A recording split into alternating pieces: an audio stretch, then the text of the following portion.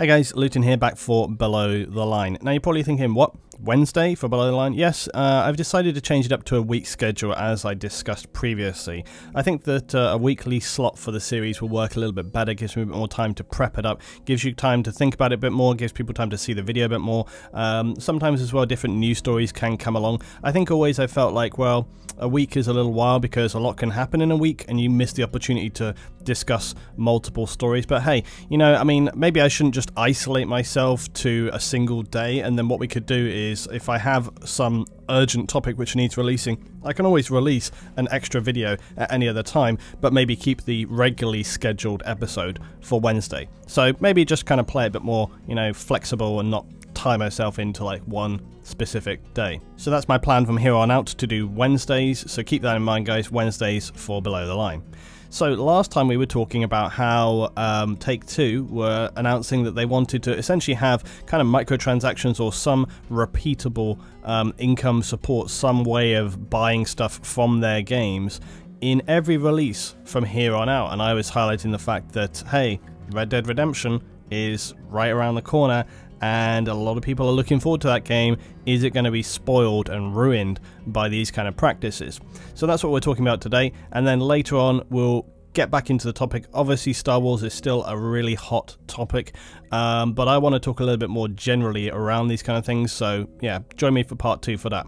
Right, let's get into your comments. So starting us off is Disciple of Sound, who says, I basically never buy AAA games immediately post-release because I'm tired of the nonsense in them. Even if it means I get deprived of fun games, I know I'm not supporting things I don't like. For example, I've forsaken Battlefront, even though I was a big fan of the original 2 on the classic Xbox. I saw what happened to it. I'd rather not throw my money onto the funeral pyre of what I once loved. And I can tell you right now that's a sentiment which is echoed with many people that I know around this.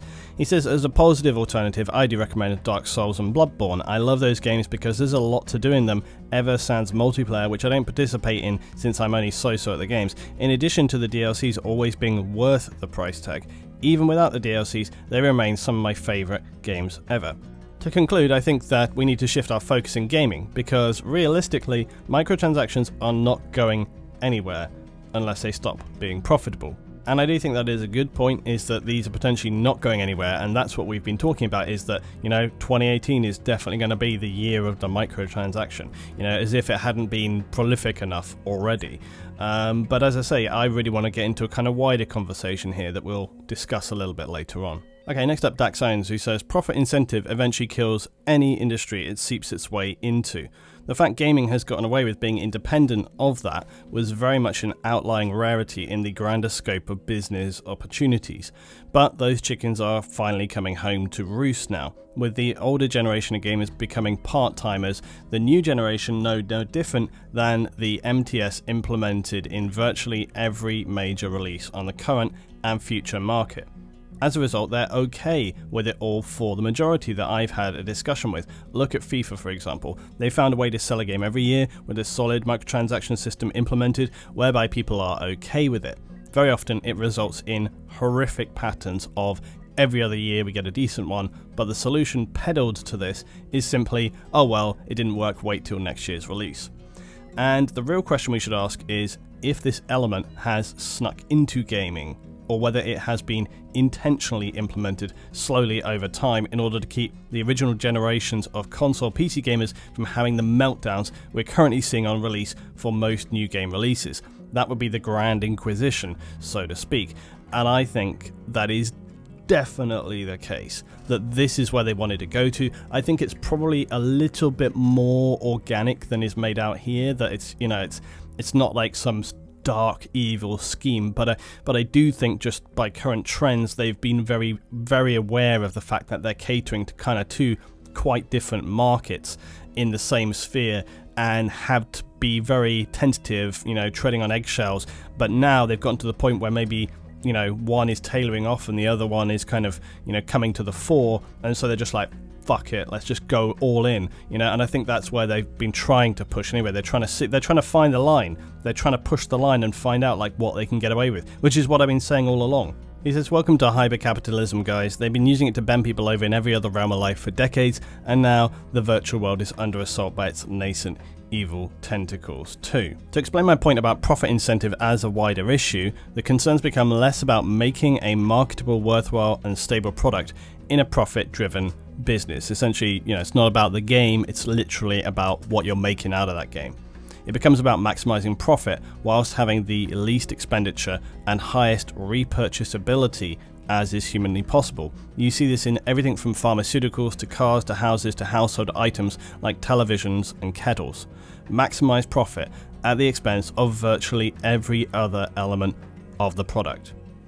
To translate this to gaming, it's become about releasing a brand. This is why you see things like the Battlefield brand, the Star Wars Battlefront brand. It's why you see brands like Need for Speed, FIFA. It's like it's a franchise. It's about marketing that sort of sphere of gaming, the product. People want to get into it as a large, wider scale thing. It's why you see the same thing with like Destiny, Mass Effect, even like Overwatch. And you're going to say, well, that's just a game series.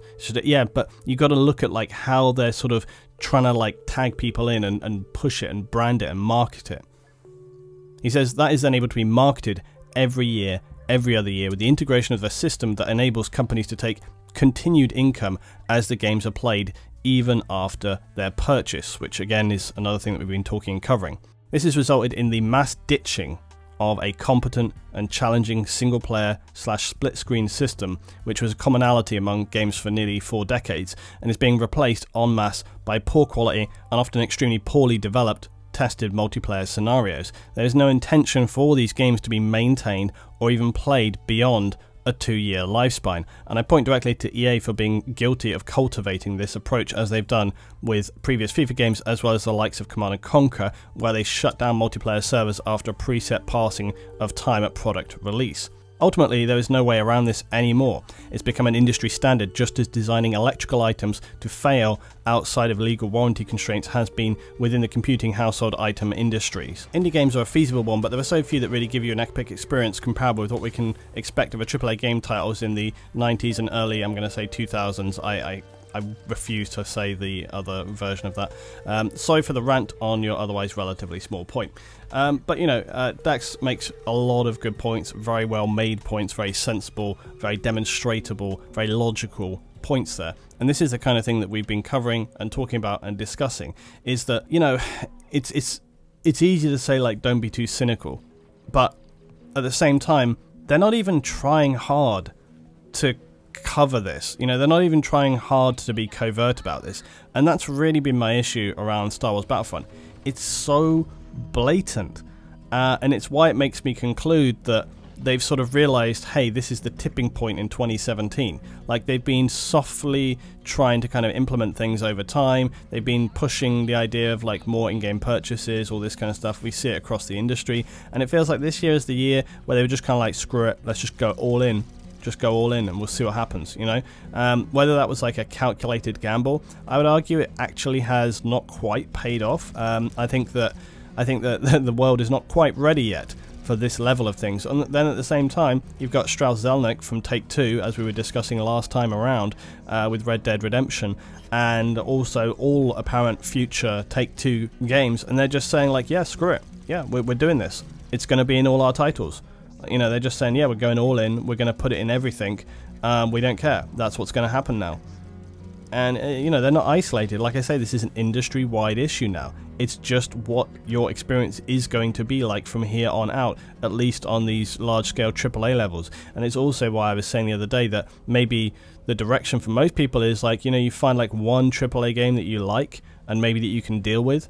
And then beyond that, maybe you start playing more mid-level and even indie games. I mean, indie and mid-level games are looking a lot better, a lot more polished, a lot more professional. And I don't like to say professional, it sounds too negative, it sounds really condescending, but it's like they're of a higher standard than you would have seen years ago, and it's really impressive, it's really laudable, and it's really thankful as well for us as players to actually have those alternate options away from these big companies. But another point I make as well is that I want to have a conversation about publishing. Might this actually backfire? I mean, right now we're just thinking of it in terms of, well, hey, these big publishers are doing these things. There's no other opportunity. There's nothing else for it to do. Like I said before, look at like Frontier, where they're self-publishing. There are several games, big games, that are self-publishing now. Maybe we start to see the games industry head towards a focus of self-publishing and just more kind of like less deceitful systems, you know? Like, why is it that you have to have a bloody Reddit thread where people are working out the maths of these things for people to realize, like, hey, actually this system is shitty, you know? It's like, why does it take like a whole kind of Reddit conspiracy theory to figure this stuff out? It's like, if that's where we are, that is not good. Like, that is not good if it's taking like full-on conspiracy theory tinfoil hat level to get into the real teeth of this. That's what should be disturbing people, is that it's not clear cut. It's not just out there and they go like, oh yeah, so this is how long it's going to take and you can figure it out real easy. It's like, no, they try and hide it in like the meta of the game. And that's what should be disturbing, because it just seems really deceitful. And it's not too much of a logical conclusion to make off of that they're trying to hide it, because they know what they're doing is kind of fucked up. Okay, Sanagen says, Lutin, subscribed to your channel about 4 or 5 years ago for Battlefield, which I always find ridiculous. It was so long ago. When you stopped making BF videos, I put your channel away. Didn't unsub because I knew you could do some awesome stuff. And Below the Line is exactly the stuff that we've been waiting for from you. Maybe drop it to 1 upload a week, as we're doing today, but you should totally continue this series. It's very entertaining to watch, and the interaction between you and the community is awesome. So I'll say thank you for that. And as far as Take-Two and monetization of single-player games go, fuck those assholes. Their modern games are a grindfest because of their policy. I urge those who read this comment to resist the temptation of buying their games. Don't support them with your money. Judging by GTA 5, microtransactions will be the absolute focus from them from now on. And, you know, this is kind of what we've been talking about as well. What's the right thing to do? Should you deny yourself a game which could potentially have some enjoyment in it at the base value price just for the sake of it having microtransactions in it? Do you need to send a bigger message? It's debatable. It's completely debatable. And whilst I might say, and other people may say, just don't buy that game, I can completely understand people looking at something like Red Dead 2 and thinking, well, you know, maybe it's got some microtransactions in there, but I really want to play that game. I can understand that. And it's difficult for me too. Like, I probably really want to play Red Dead 2. But it just depends on how strongly you want to send a message. Do you want to send a message by simply not buying any microtransactions? Or do you want to send a message by not buying the game itself? But I actually think, you know, a combination of any of these things, as well as actively talking about it. Don't keep your opinions to yourself. Share them with other people. Go online, tweet about it, write on forums about it, you know, get involved. That's what it's about. It's about getting involved, sharing that opinion, and hopefully, you know, awakening some people who maybe haven't thought of these things. It's surprising often when you talk to people how often they just say, oh yeah, I hadn't really thought about that. So that's probably one of the most positive things people could be doing. This is a really short one from Dino. Says, this is an interesting series, recently discovered the channel. LT, do you think executives, devs from EA, Activision, Ubisoft watch this kind of stuff on your channel? What I mean by that are they watching this so they can find out other ways to improve next generation microtransactions? The reason I just highlighted this topic, this question, is because I don't know about executives, probably not, but I do know that and this isn't to big myself up, because I'm pretty sure it's their kind of job essentially to kind of keep an eye on the community, whether it's me or other producers.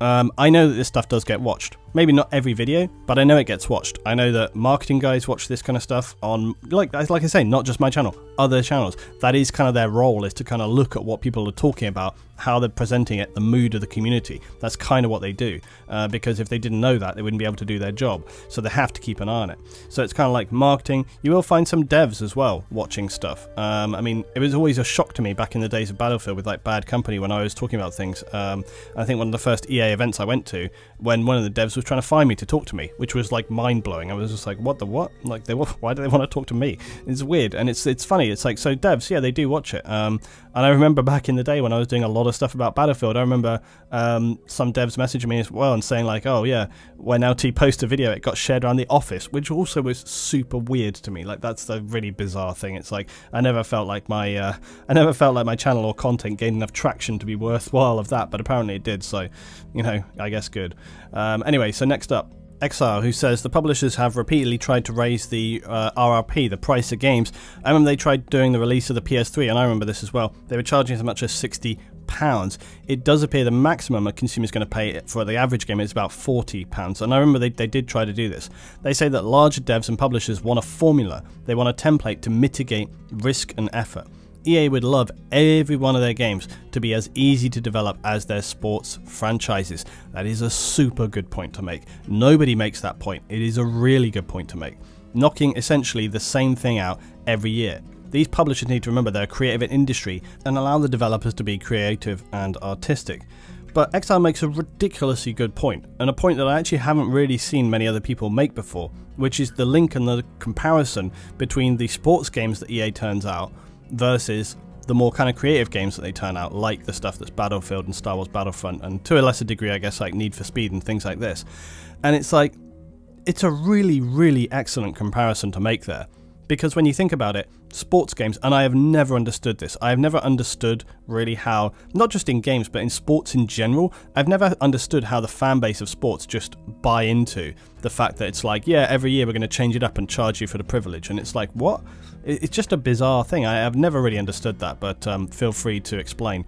But yeah, so you can completely understand that EA are literally like, in one hand, they've got these sports series, which they can literally just kind of change up a little bit, repackage, bang, ship it out, good, money in the bank, do you know what I mean? And these other things require all this effort and all this thinking and all trying to work it out, because they're a lot deeper, there's a lot more going on with them. And again, I don't mean to be disrespectful to sports games, but when you look at something like the Battlefield series, I'm sorry, but I think there is a little bit more, there's a little bit more intricacy and thought process in there, although maybe now that's slightly debatable. But anyway, you get where I'm coming from, is that they can kind of look to one hand and see this thing, and then they look to the other where they see that it's essentially a more unstable, you know, it's not so consistent, it's an unknown quantity as to how well it's going to do, and they're just like, hey, can't we just have all our games be really like repeatable and we just make a ton of money from every single one?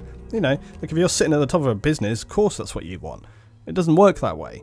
But it is a really good comparison to make, and you know, one that I think people should keep in mind, well, going forward when we see the development of titles. Right, last up, Warner, and that's two last comments in a row for you, Warner, so you have to go some this week to get on the board next time around.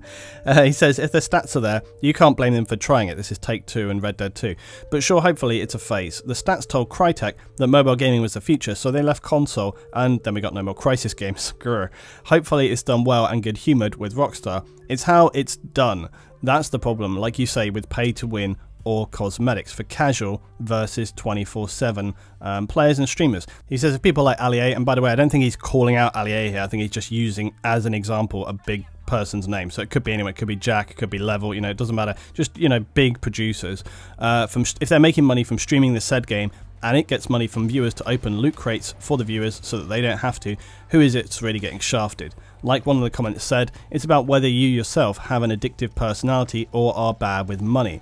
It's just a storm that we've got to bunker down and wait out, and if people are talking about said loot crates, that in itself is free trending promotion, which is a good point to make. So people will milk the cow even when the bucket is full. So I think really where he's getting at here is that this thing is kind of unstoppable, it's just happening, and you can already see, which is kind of also the point that I've been making on and off, is that you can kind of see that it's just happening and there isn't a lot you can do about it. I feel there are actions that you can take, and if you feel about it and you're responsible about it and you want to actually get involved and take action on it, there are things you can do, as I've highlighted, like talking about it, talking to people, sharing the issues, maybe voting with your wallet, you know. But I think in a larger scheme of things, like he's saying, when you have big producers that are just covering the game, not in a particularly biased way even. So when you have a big YouTube producer or streamer or someone, and they're not really even pushing these ideas. They're not saying like, hey guys, make sure you pick up the crates or blah blah blah blah. No, they're just playing the game because that's what you do if you're a producer and you're a streamer. You just play the game. I actively avoided streaming any of Star Wars Battlefront 2. I've made, you know, some recordings that I can use for videos and stuff, and I haven't purchased the game, is the other thing. I had a few people saying, LT, I thought you were not going to buy the game, blah blah blah. This is just the 10-hour trial that I've played. I don't intend to actually pick up the game. I also had said that I was going to go really in depth and do a full review, and that's because I wasn't anticipating it kind of blowing up in the way it has with everyone analysing things. I actually think there's not any need for me to do so, which I'm quite thankful for, because the idea of grinding through this game just to produce that video was not one that I was particularly looking forward to.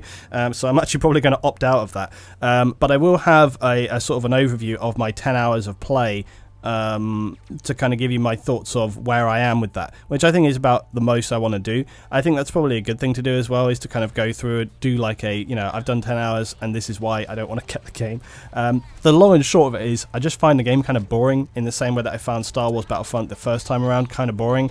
You know, after you've played it for like 5-6 hours, you're like, yeah, I get it. You run around and shoot at shit. It's like, and that sounds so dismissive and kind of like a throwaway sort of token comment to make, but it's a funny one. It's similar, like, you know, arguably any FPS, what do? Run around and shoot. So, but there's so little thought in what's going on, and I'm sure there's people can be like, oh no, you know, if you're a really good player, yeah, whatever, you just run around and blast shit. Like, that's all there is to it. I mean, you can just literally see it in the gameplay now. This gameplay now is pretty much every gameplay of every round that you play.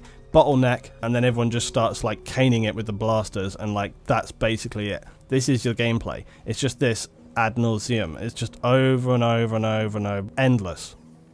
Okay, now we come to the second part of the episode. This is where I discuss the topic for next week. You guys will primarily comment about it down below, but feel free to discuss any of the things that we were covering today. Now, my topic for today is this whole issue bigger than EA? I think the obvious answer to that is obviously yes, but really we're talking about where do we go now that this whole crate fiasco is out and has been pretty roundly condemned by the gaming community. I think you'd struggle to say EA have not come out of this looking pretty terrible though, both from a literal and ethical perspective, and also for just badly judging the mood of public opinion when it comes to the mechanics and general implementation of their crates system, coupled with the stagnant amount of credits earned for progression. What I'm asking today is, do you feel, like I say, this is bigger than EA? The concepts implemented in Star Wars Battlefront 2 are nothing that should surprise anybody. Moreover, it's just a bit shocking to see just how blatant they were pushed onto the players and how shamelessly they've been interjected into all elements of the game's design. It doesn't feel like an outside extra detail, it's woven into the game core itself, and I think that's one reason why in the videos of other producers that I have seen so far, they actually struggle. Even people that are really positive usually about EA titles, they've really struggled to ignore this issue, because you can't ignore it. That's the point, you can't. Everyone that is making content about this game is in some way, even whether they go softer or harder on it, has to address the issue, because you can't ignore it. It's literally bled into the game core itself, so there's no way of getting around it and just pretending it doesn't exist. It's right there, it's so blatant in your face, you can't get away from it. But like I say, put that to one side, it goes beyond EA. It's a wider issue in my opinion. Look at, like we said, Take-Two last time. Recently they want to implement microtransaction systems in all future titles. It wants to be a thing that they just put across the board. The sheer insanity of the social loot crate sharing in COD World War II, which by the way also has daily bonus stuff along with Star Wars Battlefront 2's daily crates. What are these for? They're to try and remind people, hey, listen, remember to do your microtransactions. You know, it's stuff like that, and it's just so blatant. You're just like, oh my god. It's all starting to feel much like the way in which industries who push habit-forming recreational pursuits like smoking, alcohol and gambling, it's the way in which they push their things. Those hooks, reminders, triggers to try and get people desensitized to the idea of these systems.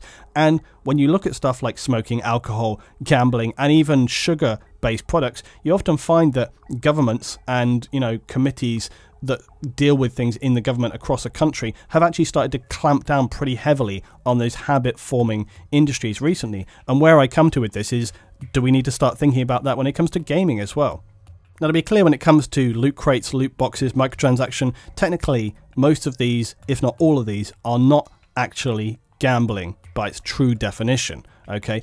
But as I responded to someone earlier today, let's not wrap ourselves up splitting hairs here, okay? It's not the process that's the issue, in that with gambling you need to see some kind of form of payout to you eventually.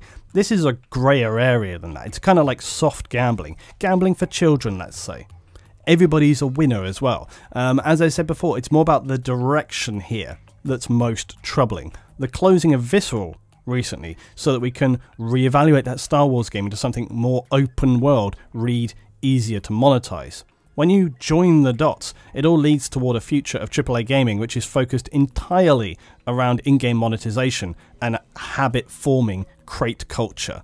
Now recently the issue of gambling in games was brought up in actually UK government, and I start to wonder, is this something that soon is going to need to be more heavily regulated? I actually think the answer to that is yes, because when you consider that we don't allow other habitual forming activities that are deliberately designed to hook kids in, then why should we allow this? It's why, as an example, in the UK, advertising of sugary products to children was heavily curbed in 2016. That was done by the Committee for Advertising Practice Rules.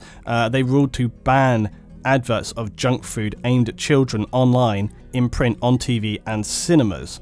Now the reason being that they had done research which showed children aged 5 to 15 were shown to spend a minimum of 15 hours online each week, and that advertising greatly influenced what food that they chose to eat. Now who knows how effective that has been since those decisions were taken, but the point is that there is a demonstrable action that advertising, and in turn the way something is projected toward an audience, was having an effect on the consumer. And that might seem like an obvious statement to make: marketing affects its audience. Well, if it didn't, it wouldn't exist, and so obviously it does. But what I want to remind people is that this is why putting in systems into a game like crate systems can be potentially damaging to people, and not maybe in a literal sense right there and then, but down the line. It's not a crazy concept to suggest that the way in which we are seeing these daily repeatable practices implemented into games could become very addictive for some people, and then push someone softly toward other forms of, say, gambling later along the line. I actually wanted to talk further about this with somebody who knows more than myself, so I'm going to be trying to find somebody to discuss this issue with. I've already made some contact points about that today. And this whole thing has been really bothering me as we've seen it sweep across the games industry this year. And like I said, it's not isolated to Star Wars Battlefront. Think of mobile games as well. It's definitely not isolated to AAA titles either. Mobile gaming in general is a really depressing situation when you start playing some of those games. And I'm just going to repeat what I've said before. I don't think I'm being overly dramatic here or unnecessarily hysterical.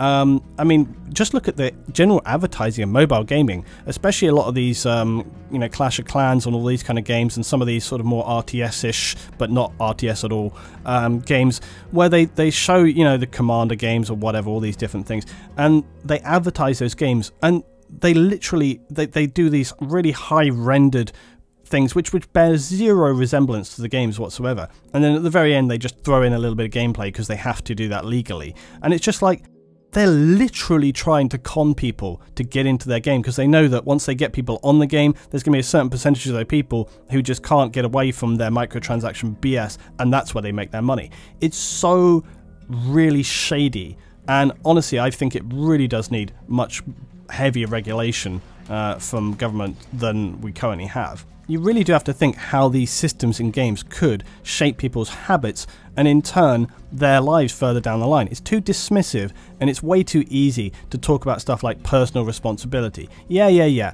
We don't live in a world where everybody just lives for themselves, okay? It's not, we don't live in a kind of crazy dystopian nightmare. It's not wrong to have expectations of standards and responsibility when it comes to marketing, advertising, and protecting impressionable people for habit-forming addictive practices. That's where we are this week on Below the Line, guys. Like I say, Wednesday slots now, so I'm going to see you next week for Below the Line. Please drop your comments and thoughts down below about this whole thing with the industry. Thanks for watching, guys. If you enjoyed this and you like this series, drop a like, drop a comment. It helps me out, helps the series out, helps the channel out. And if you want to see this more, you want to see this series grow, you want to get people more involved, share it with other people, let people know the topics of conversation that are going on. Thanks for watching, guys. I'm going to see you next week for more Below the Line.